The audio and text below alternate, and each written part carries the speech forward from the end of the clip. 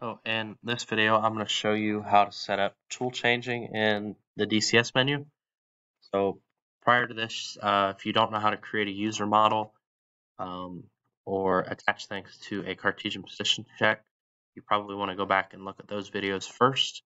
So let's get started.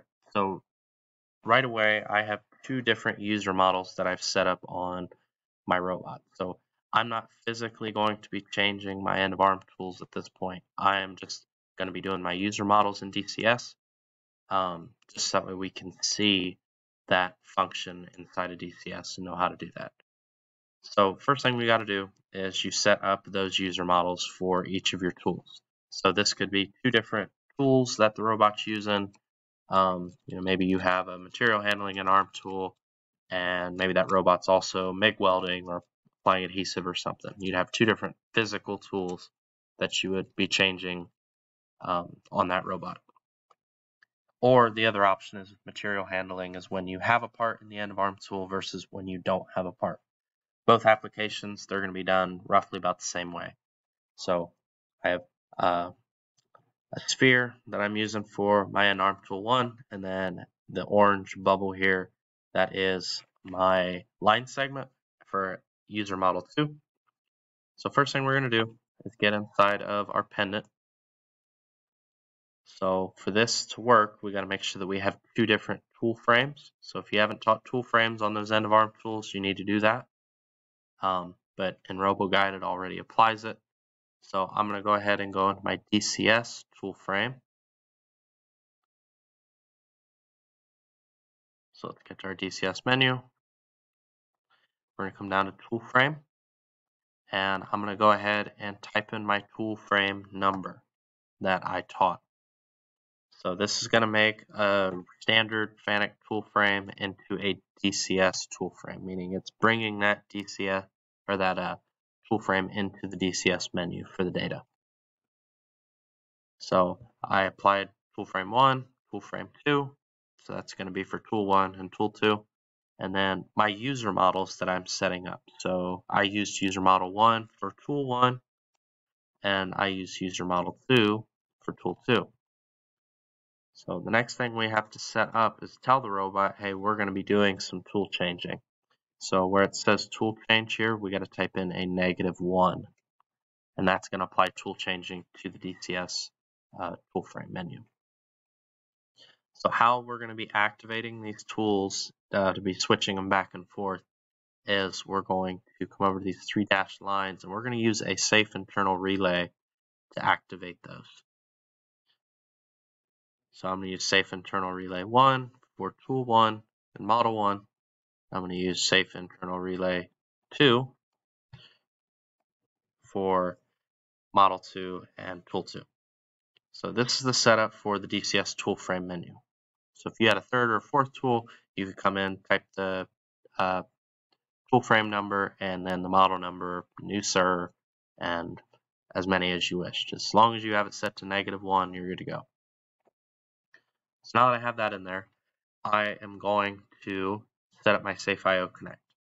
So the first thing I'm going to do is we're going to control SIR1. So we're going to go and choose choice for our output. We're going to set SIR1, and we're going to equal it to our NSI that we previously set up in our last videos.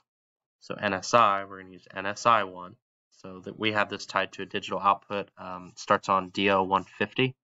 So when DO150 turns on, it then turns the NSI1 on inside of our DCS menu, which then turns the SIR1 on, which then is going to apply the DCS tool frame and user model 1.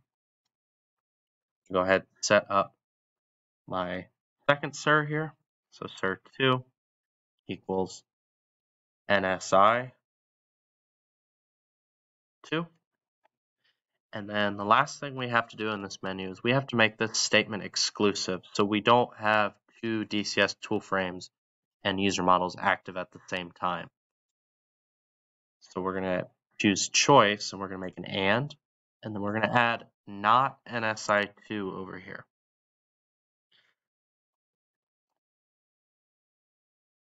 So how I make this an inverse or a not statement is I go next to my and I'm going to choose my exclamation mark.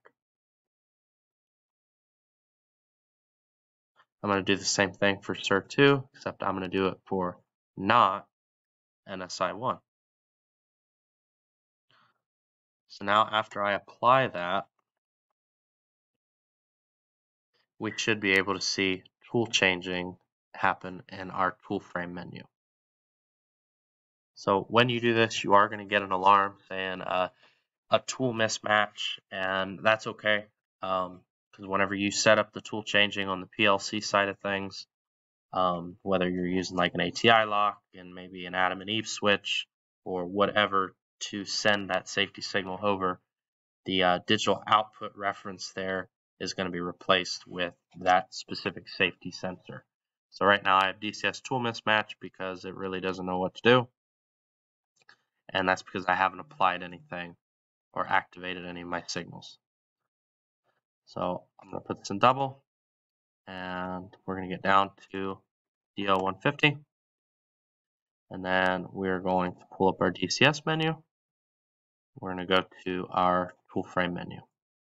So now when I turn on DL150, we should see this change. Ignore the zone right now. I have it being disabled in one of my other, or the CPC zone being disabled with a SIR. But the main thing is to be able to see this @ symbol in here. That's how you know that you have it done right. If I turn this on, then we see it indexed down to 2. So that is not going to be everything for tool changing though. So the last thing that we have to do is get into our zone check, Cartesian position check, and we have to enable the tool changing in there as well. So how we do this is we come down to target model, and we're going to set this to tool change. So if you have any other user models or an ARM model that you know is going to be fixed there all the time, then you're going to want to add that in. But since I don't, I'm going to disable that. Now I'm going to reapply that. So real quick, I'm going to take that SIR out of there to disable that CPC zone. So apply it. We're going to cycle power. And then once we apply it to that check function, you should be able to see that zone switching with the user model. So tool changing is definitely a process that we're starting to see and have been seeing more of out in the field. So knowing how to switch those tools is just going to make your robot safer, and it's going to protect your equipment as well. So let's pull up my digital outputs here again. Remember, down to item 150. Now I'm going to pull up my DCS menu. Go into our CPC zone,